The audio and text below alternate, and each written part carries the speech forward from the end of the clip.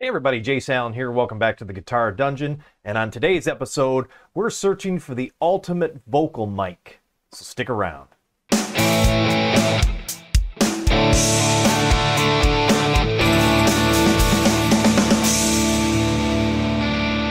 So down here in the dungeon, we like to do things, well, I hate to say cheap, but we do like a bargain. I'm not a professional studio. I don't make any money with my recordings, or at least very little. They're on the streaming services and things like that, and I don't have a huge following, so whatever. It's fun. I like to do it. But when I'm recording my vocals, I struggle with microphones because I feel like because I'm purchasing very inexpensive microphones that maybe my vocals don't sound as good as they could. You see all these professional studios using the Neumann vocal mics or vocal mics that are up into the thousands of dollars. And I tend to purchase microphones that are $100 or less. So what I have here are some of my go-to condenser microphones for vocals. And if you'll notice, they're pretty heavy on the MXL brand. And these are actually very good microphones. I don't have anything negative to say about the MXL microphones. I have MXL. This is a 770, which I bought secondhand off of the Goodwill Auctions site, as well as this one here, which is a V57M. This one particular one is discontinued, and they're called a large diaphragm mic, but the diaphragm in them is actually, I think, 3/4 of an inch or less than, slightly less than an inch. And large diaphragm condenser microphones usually want the capsule size, or whatever it's called, to be an inch or bigger. So, but these are decent microphones. I've also got a 2008 MXL 2008. This is the cardioid pattern. These are all cardioid patterns. The MXL 770 has low frequency roll off, which is basically a high pass filter, I think. And then it's got a -10 dB pad. So if your switch, these are switches, so you can activate them or turn them off. I believe the pad is so if you're recording a drum or something like that that's really loud, you use that to lower the input. And then I have a Sterling Audio ST51 Class A FET condenser microphone. I haven't really used this yet. Got this also secondhand off the Goodwill Auctions website. I buy a lot of things from Reverb. I buy a lot of things from Goodwill Auctions. Goodwill Auctions can be hit or miss as to whether the product is in working order. You get a lot of stuff that doesn't really actually work because the fine people over there at Goodwill don't really have any way to test this stuff. They don't know. They're not, schooled in, musical equipment. So that's fine. You take that risk. Sometimes you get a really good deal on things. Sometimes you don't. I think this Sterling Audio, actually, I had to resolder something on it. There was a short in it or something. It would come in and out. And then I have another a dynamic microphone that I got from Goodwill also that I had to do some sort of repair work on. But anyway, so that leads me to the point of this video, and that is that the other day I decided, okay, I can't afford, well, I shouldn't say I can't afford, I just don't find it practical to purchase a microphone in the thousands of dollars range. In fact, I have a hard time coughing up the money for a microphone in the $200 range.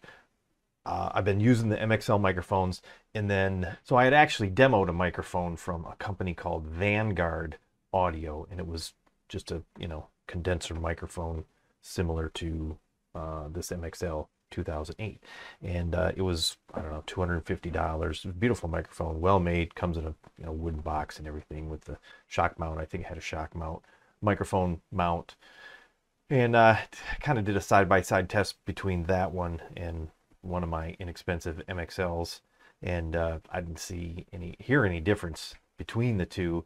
And so I ended up, because it was a demo, it was like a loaner type thing. You demoed it and then you could send it back or buy it. And so I ended up sending it back. And so since then I haven't really been able to justify spending a ton of money on microphones. So you have the Neumann U47 and U87 microphones, which are sort of the gold standard of vocal microphones, and they're like thousands of dollars. So oftentimes I'll do Google searches for U87 or U47 clones, because there's a lot of people out there manufacturing, sort of small manufacturers, sort of craft microphones, if you will, and they're making them. And I know there's a guy in Australia that a friend of mine told me about that makes these really good microphones, handmade, and they're only available at certain moments. So if you get on their email list, you'll get an email of when they're available. But they're under $1,000, but they're up there. They're $600-700, and so I haven't pulled the trigger on those yet. So, like I said the other day, I was doing a Google search on sort of the best U47, U87. I think it was U87. I did a search for U87 clones because I decided I was going to try to find one, so I had a really good microphone, really good vocal microphone, because I'm coming into winter and I want to record some more music. And so this is what I discovered. So this is what I ended up doing. I get on Google, of course, and I search best U87 clone. And of course, you're presented with a lot of discussion groups that you can look at, and a lot of sort of reviews, and the reviews all seem to be sort of generic, like they take sort of condensed reviews from Amazon and then put them in there, and they don't really actually do their own reviews. Some of them do, some of them don't. But so in the process of searching for these U87 clones, I came across a posting in one of the discussion groups that mentioned a website called Gototoolz with a Z. And so I decided to check it out. And I was pretty surprised what I found. So this is the Gototoolz website. And it claims, I never watched this video, so I have no idea what this guy is saying. Maybe I should watch it.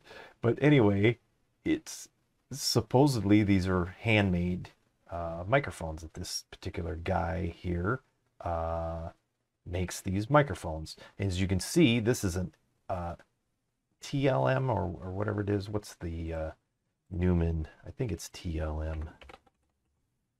TLM, yeah.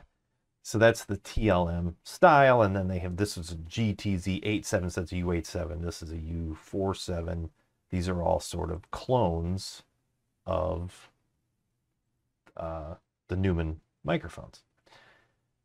And so if you go into our shop and you see some stuff that's just kind of weird, kind of raises your eyebrows, and you're like, okay, here's these that look like the Neumann microphones. But then down here I saw something. There it is. These limited edition microphones. And right here, limited edition GTZ 103, $220. But when you go and look at the picture, it says Neumann microphone right on the picture. And that's clearly the Neumann microphone logo. So it's like, what's going on here?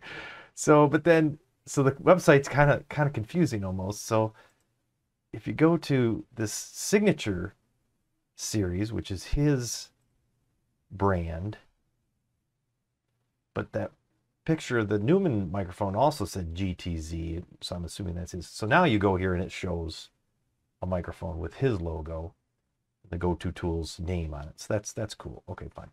So then I'm looking through here and I see this sale on an 87 and well, that's not it. 103. Yeah, the 103, the 87 and the 103. So that's a TLM clone 103 and a U87 clone. So you go here, it's you know, he's got it says normally listed for $349. And if you look, this is cool.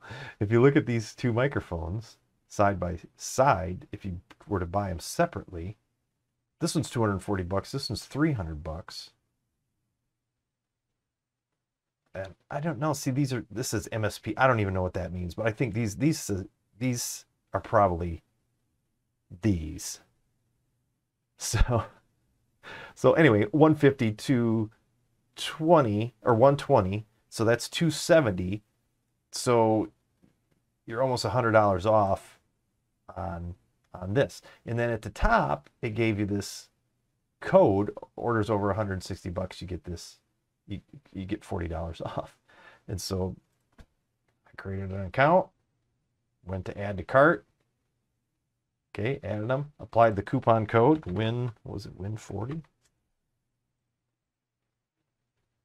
And it took $40 off. So $139.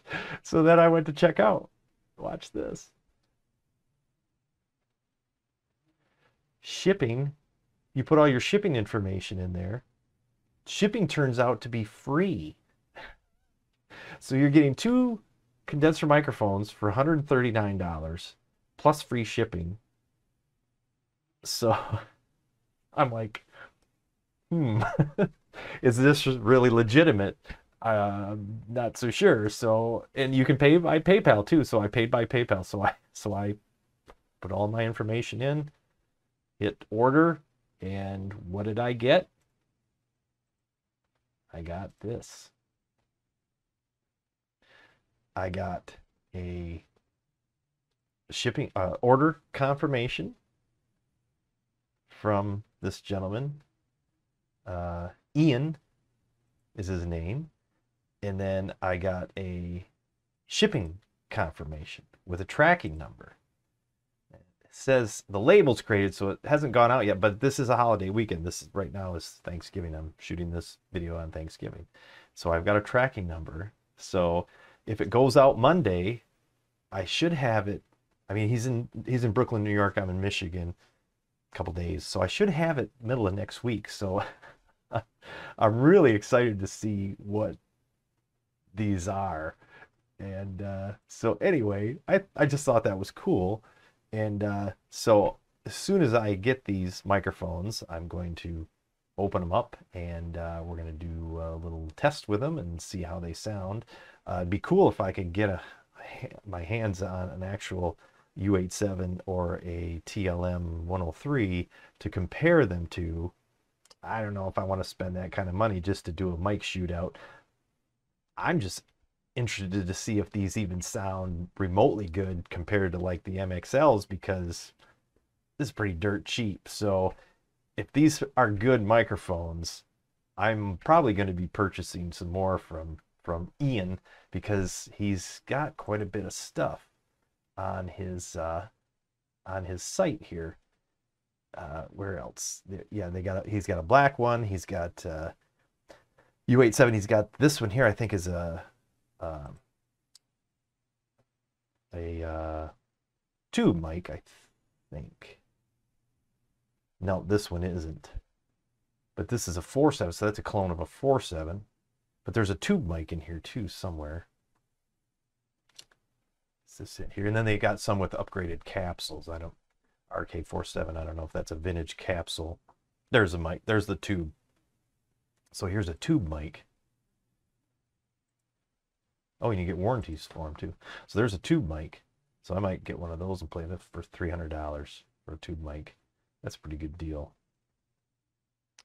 And I don't know what else he's got on here. He's got some like pedals and stuff too, but I don't know if those are things that he's made. Maybe it says Gototoolz. So he's got some pedals in here, some cables. He's limited edition Shure SM. You know, so is he a dealer for Shure, or is that just a used or what? And then we've got some parts here. So yeah, so interesting. So we will continue this after my microphones show up, and we'll see how they sound. Okay, so I'm back. It's been several days. I ordered these microphones on November 23rd. That was 7 days ago, exactly a week. We had a holiday in there. The Thanksgiving holiday was in there, and then a weekend. And then the shipment got delayed through the post office. And so I was able to pick it up today, and here it is. So it's in a Walmart box, but it's got his Gototoolz logos on the front. So I haven't opened it up yet. I just got home with it, and so we're gonna check it out. Okay, so here it is.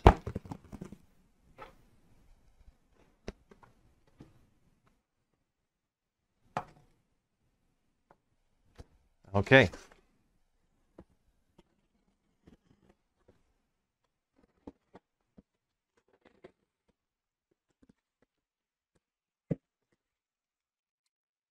Packaged pretty well. Okay, oh. So they're in wooden boxes. That's pretty cool. Check that out. Okay, we got a couple wooden boxes. Those are nice boxes. And then, all right, so we got shock mounts also. Okay. Everything packed really well. Oops. One of his little plastic emblems. See that there? Came off the box. This one's got an emblem on it, but this one doesn't. So I think it lost its adhesive. We can stick that back on later. Okay, so let's check out these shock mounts first of all. And these are plastic, so not the greatest plastic. Whereas here's a shock mount that I got off of the internet, made out of metal. Very nicely made. But anyway, that's fine, because we're not recording with shock mount. We're using the microphone to record with, so that's really what we're interested in. Boxes are pretty cool, just little poplar boxes. And we'll open that up. And here's your warranty card signed by Ian. There's a frequency response chart signed by Ian. Ian is the manufacturer, the guy that makes these in New York. I like short mic cables because as you can see here, I got this up on my desk, and I don't need a long cable for it. So it came with a short cable. That's kind of cool. You can always use a short cable. Okay, so this looks to be, this is the TLM sort of clone.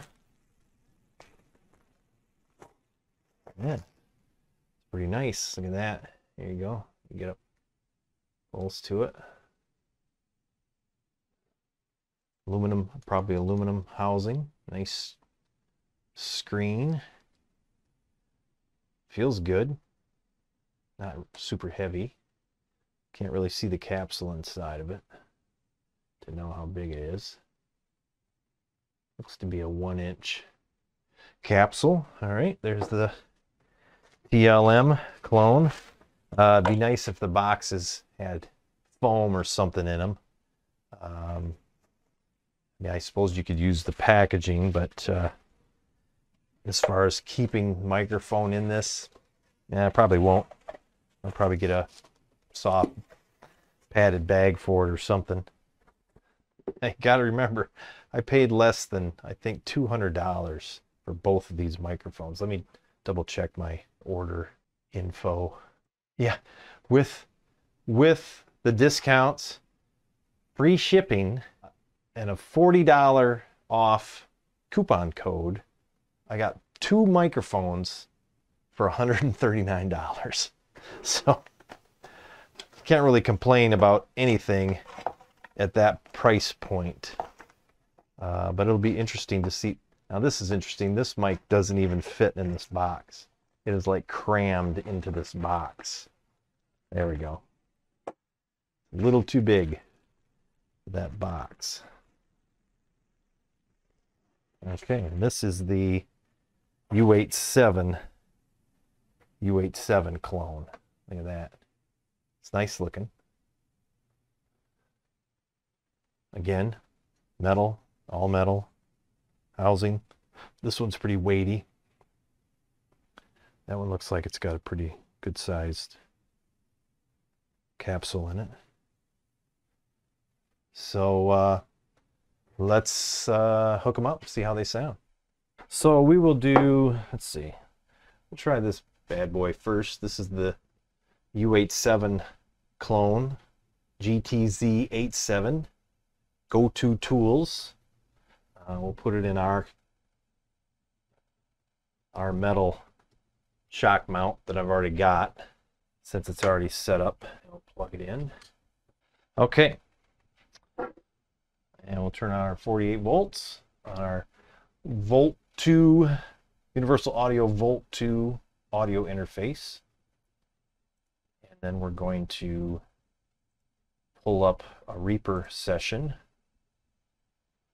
Create a new track. Let's actually share this screen. Input 1, I think, is where we're at. Already getting signal. Test 1, 2. There we go. Now we got audio. And it sounds pretty good, I think. I'll crank the... it sounds pretty good. I like it. I actually like it a lot. Check, check, check, check, check. So we can probably turn it... There we go. We can turn it up in the audio interface itself. And I've got the vintage button set on the Universal Audio Volt 2. I'm going to turn that off. Didn't seem to make a difference. So anyway, test 1, 2. This is the Gototoolz GTZ87 cardioid pattern microphone. Supposedly a large diaphragm microphone. I think we can go to their website here and pull up solid state condenser, cardioid pattern, frequency response, max SPL 137, output impedance 200 ohms. Doesn't say what size the capsule is.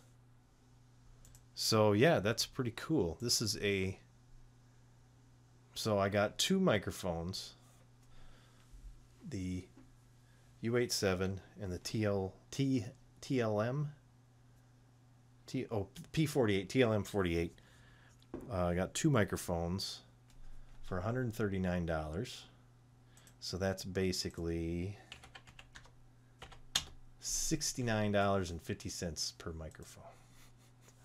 So here is a MXL 2008 microphone, and I'd say this definitely compares with that in audio quality, and this is about $100 microphone. So I'd say Ian is making some pretty decent microphones for the money. I'm not sure if he's definitely making them by hand. Maybe he is, I don't know, but he's doing an awful good job. He's definitely not charging enough. So yeah, that's a good microphone. I think it sounds pretty decent for just a quick test. So let's switch over to the other one and see how that sounds.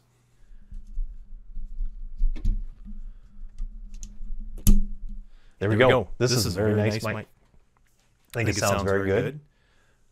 I believe this is also a cardioid pattern microphone. And yeah, it's quiet, sharp. I like the sharp high end to it.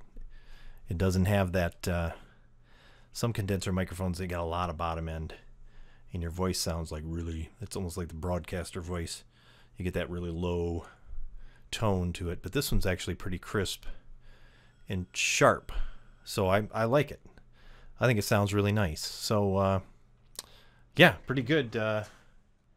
Okay, let me take us back out of the Reaper session there. And so we'll put the lapel mic back on. And let me turn this one off there. And so there you have it. Those are 2 microphones from Gototoolz with a Z. And this fella's out of somewhere in New York.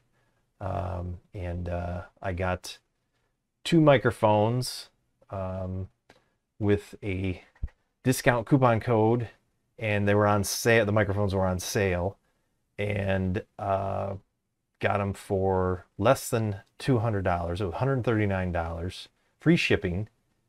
They came from New York, and because of the holiday, it took a week to get them.